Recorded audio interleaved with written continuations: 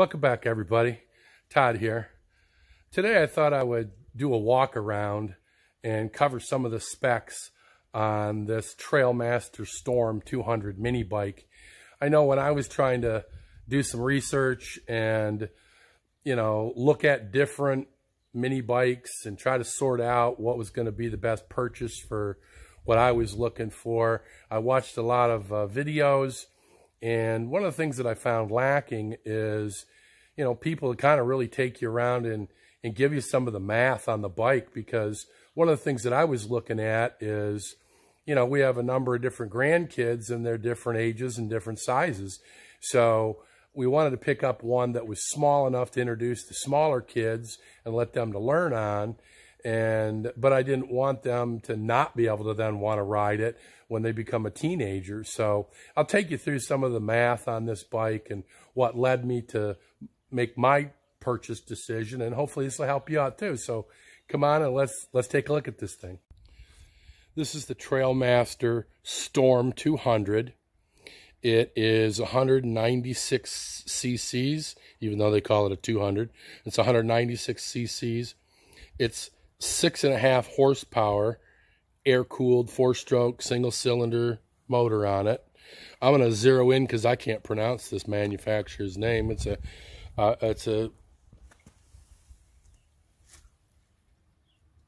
Chinese company. So there's your motor manufacturer.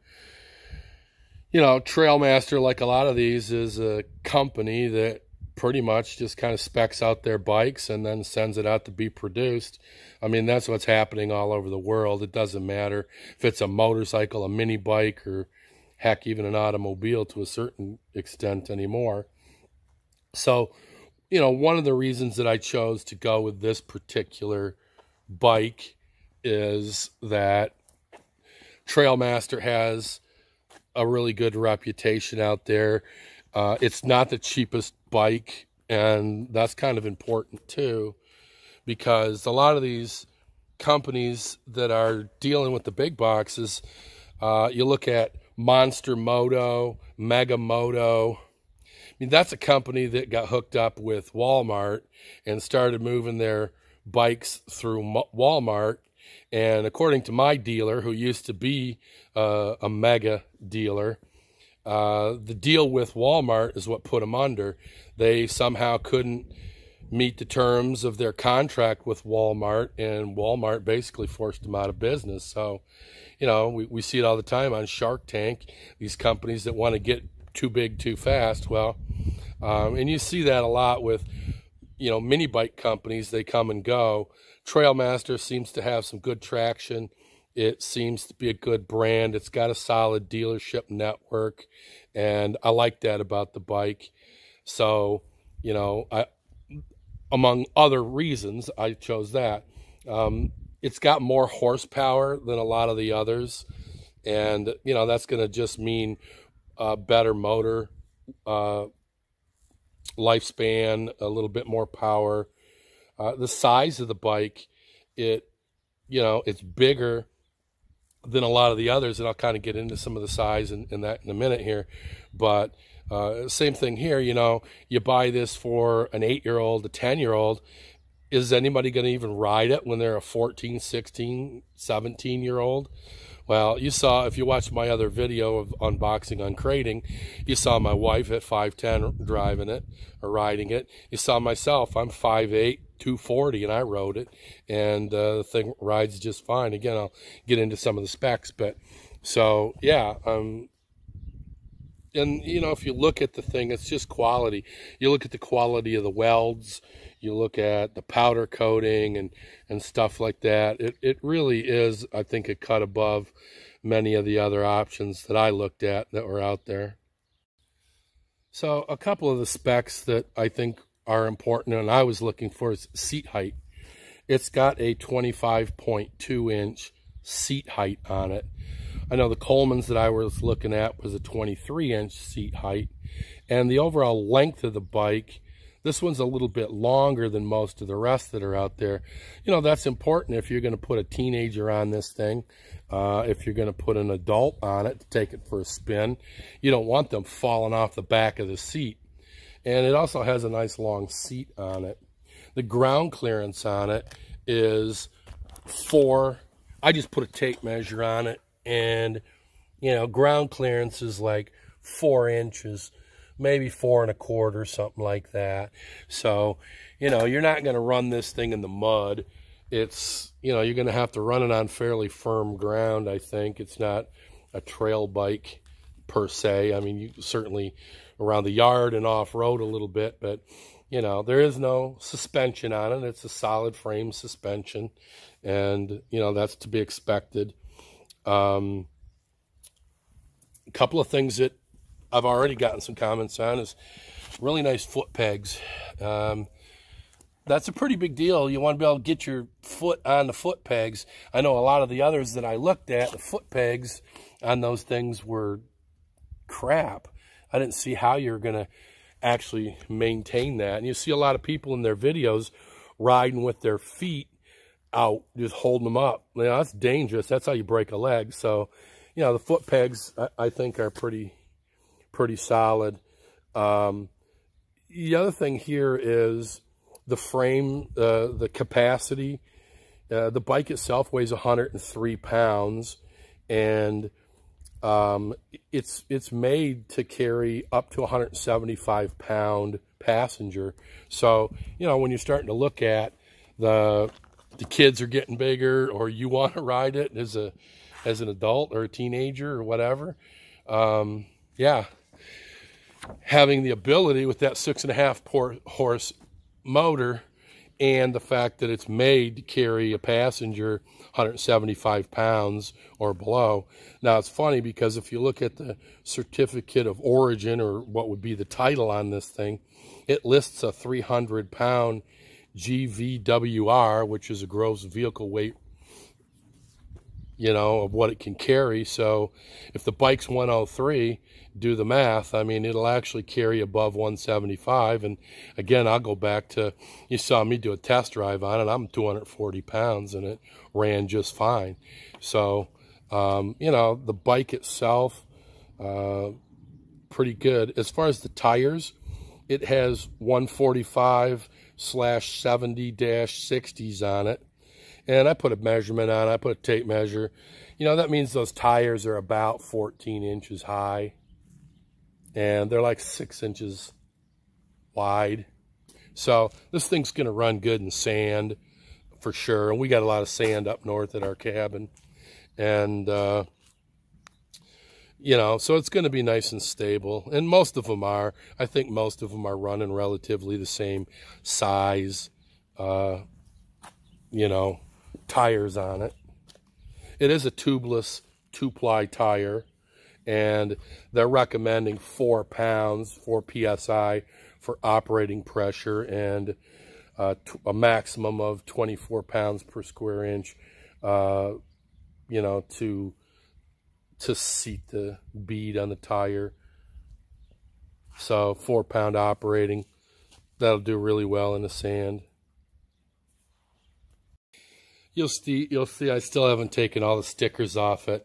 It's just so cold here. If I try to pull that, you can see it's got a little bit of a protective film over top of the logo and all of that. If I try to pull that off right now, as cold as it is, I'm afraid it'll take the whole logo sticker and everything off. So I'm probably going to just wait until it gets warmer to mess with that. Mess with that. And then there's some residue of a sticker that was on the gas cap that just said there was no oil in it. And of course, as cold, again, there you go, as cold as it is, it just, the stickers aren't going to come off. But so I bought this through a place called TX Power Sports, and their website is txpowersports.com. They're a dealership out of Texas, and it's American owned and operated business, which is nice. They offer free shipping, and I'm not paid by them or anything. I'm just giving you the 411 on what I did and where I bought it. And they had as good a price as any. And when you factored in the fact that they've got free shipping, which a lot of places do, that was nice. But they also, because they're a Texas-based, they're solely a Texas-based company, I didn't pay any sales tax. So unless you live in the state of Texas, if you buy through TX Power Sports, you won't have to pay any sales tax on it. Now, we could get into a debate all day long. What does the IRS say about that? Yada, yada, yada. But the bottom line is that I didn't hit my debit card for anything more than what I paid. And I ended up, it was delivered to the house for $564 all in. So, not bad. So, a couple of other things about the bike and TX Power Sports. They provide a 1-year warranty and also a 90-day manufacturer's parts warranty as well. So, and the 1-year warranty is on the engine. The 90 days is on the entire vehicle for manufacturer's parts. You know, you can't go out and beat these things and expect somebody to warranty it, you know. But you do want to know there's somebody standing behind it. Like this one, I'm going to, you know, we've driven it around a little bit just to make sure that it's running. You know, with a warranty ticking, I wanted to make sure the darn thing would run, hold oil, et cetera, et cetera. So that's all been going really well. So, but, you know, that's what I paid for it. And, you know, this is January of 2021. Let's talk gas. The owner's manual recommends just an unleaded gasoline, 87 octane or better. And that's all I put in it at this point. You know, you can try to run it at a hotter fuel, but, you know, I'm not sure that I care that much about top performance on it. And as long as it's going to run good, it's going to be good on fuel. Let's get down here. I've taken the cap off on the air filter. So here you go. You've got here's for your gas valve right here. So if you want to shut the gas off, you just pull that back. Pull it forward. There's your gas on. Here's your choke. Here's something that you're going to want to do though. And you can see it on a lot of other videos. All right.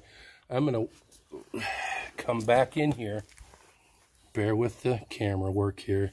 All right, I'm going to try to point with a screwdriver right to there. You see that? That is the throttle control. And there's a spring on it. And the way it's set from the factory, it restricts how much throttle you can give the bike. You can reach in there with a Phillips head and crank that back, and then the throttle will open up a lot more. So, like when Laura did a test drive on this thing, and just, you know, we're not trying to press it hard during break-in, but, you know, she ran it up to like 20.3 miles an hour. I could guarantee you this thing will go a lot faster than that at 196 cc's. And just what I did there, and I just did that, you know, after just a few minutes ago, that gave it a lot more throttle. So this thing's going to pick up speed, you know, and the manual rates it for 25 miles per hour. I've seen videos out there where guys are taking this north of that by quite a little bit. So without doing any significant mods other than what I just did there. So again, you're for sure going to want to do that. Unless you have a little tyke and you don't want them to have that much throttle, then you can crank it down. So I do like the fact, and we might do that when we have some of the little kids on it. I might crank it down so that they can't get themselves into trouble. You can see I took the top off the air cleaner. It's real simple to maintain that, you know. This thing just pops back on and screws down on top of there. So, you know, that's easy. From a maintenance point of view, really, it's a nice bike to take care of. You've got the oil fill and dipstick right down there. Then right underneath it in the front of the motor is your oil drain plug. And so it couldn't be easier to add and take the oil out of the thing. Now, one thing that you do want to make sure on these things is you've got the bike sitting level when you check the oil or when you fill it. And that's easy. Again, I don't need to tell you guys. You probably already know a lot of this stuff, so no worries there. Yeah, I mean, it's not a complicated bike. The tension, I like that. Here's how you adjust the tension on the chain. A lot of them will have a thing up here, a tension control, where the chain runs over top of that and then into the front sprocket. This doesn't do that. It's running straight around, and then you use the adjustment right there to kick the wheel back and lock it in place. And there's an adjustment on both sides. That way you can make sure that you're running straight, you know. It's got a disc brake in the rear. So you got the handle up here, one handle disc brake. I thought the disc brake worked pretty good, and that's moving my fat butt around. So, you know, if you got a little kid or a lightweight individual, it's going to really stop quite well. There's your kill switch. You push it down to kill it. You pop the back one to pop it up, and then it's ready to go to start it up. And yeah, I mean, it's not a complicated bike. Talk a little bit about the oil. Now, the manual, right from Trailmaster's owner's manual, suggests an SAE 15W40. And you're just not going to find it. You know, I talked to my dealer about that. I've got a Trailmaster dealer that I'm going to be buying two of the, I think it's MB 200s, the larger size, full suspension, 200cc bikes, taller. And we're getting those for the adults to ride and for when the kids kind of outgrow these. And again, if you're running it for your grandkids, you probably, like me, you got different ages. So as they outgrow this or can jump into the other one, then they can move their way up. But I like the mini bike because you don't have to worry about teaching somebody how to use a clutch and to run through the gears, et cetera, et cetera. And, you know, the Trailmaster MB200 is a full suspension bike. Now, it's a bigger bike. I think that thing weighs like 185 pounds, and that's a lot of bike for a small child to handle. If this is at 103 to 110, depending on how, I think it's how much gas you got in it or whatever, it might sit dry at 103. So anyways, but the Trailmaster owner's manual on this is calling for the SAE 15W40.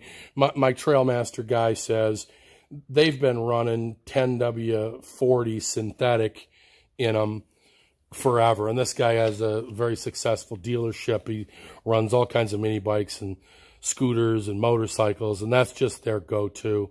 Yeah, that synthetic motor oil is going to cost you twice as much, but it's really providing a lot more lubrication in there. And again, we're in a Michigan climate. If you're in a different climate where you're probably not going to be much colder than we are unless you're up in Alaska or something, maybe the northern reaches of Minnesota. But you might be out in the desert. You might have a lot more heat than we have. So by all means, check with your dealer in your area just to find out what their recommendation is. But the 1040 synthetic is what I'm running in it. It takes a half quart to put the oil in it. Now, the manual also talks about a maintenance chart. Do your first oil change at 20 hours. Yeah, I'll probably cut that in half. You know, you're going to have metal parts running around inside of there. The sooner you get them out, the better. And if you're only using a half quart of oil, come on, man. You're talking about like a $4 oil change. You may as well knock it out and do a couple of them early on. But after that, the manual calls for an oil change every 100 hours. Now, one of the other things I like about this is it has the oil alert system that's designed into the engine to prevent damage caused by, you know, running it with an insufficient amount of oil in the crankcase. So what happens is the motor will actually cut out on you if it thinks it doesn't have enough oil in the crankcase. And I could tell you this thing works because the other day I started up the bike and I didn't run it much at all. I just brought it up. Once it idled on its own, I jumped on it because I hadn't been on it yet. I thought I'd run it down to the end of the driveway and back, and I got halfway down to the end of that driveway and it cut out on me. It just quit. And I brought it back here, choked it, started it up, let it run, warmed it up. Laura took it, we took it. So it's just because it had been sitting out here in this Michigan temperatures where it was cold as heck and you're running a 40 weight or a 1040 oil in there. It just wasn't moving well enough that the bike just didn't feel it was getting lubricated enough, and that cut out. So that's especially comforting to know that it's got, you know, that kind of at least technology in it, because, you know, if kids are running it, you can't expect them to check it all the time. And at some point, you know, you got to be able to teach them how to do maintenance and let them be in charge of checking the oil every time out and what have you. So I thought that was a nice feature oil-wise. I fired it up, one pull, and that was it. No problem whatsoever. I ran the choke about half for just a few seconds there, you saw. Took the choke off, it's idling nice. So it's been, what little bit I've been, you know, working the bike, it's been pretty nice. It's been pretty dependable. It starts right up. I mean, when I took it out of the box, it was second pull, and it cranked right up. It hasn't taken more than one pull anytime I've started it since then. So, yeah. It's definitely it's definitely a good purchase. You know, check back with me. I'll be doing a lot more videos on this bike and the next couple of bikes that I get, the next MB 200s, and I'll take you around them and I'll give you the straight up on it. If it's good, I'll tell you it's good. If it's bad, I'll tell you it's bad. So I appreciate you tagging along. Do me a favor and hit that like button. That helps me out. And I really appreciate it if you'd like to subscribe to the channel. Check out, you know, some more mini bike videos, motorcycle stuff. You know, we've got a cabin up north, so we do a lot of work up with a tractor and wildlife management and what have you. So yeah, tag along, and I appreciate you checking in today. Thanks.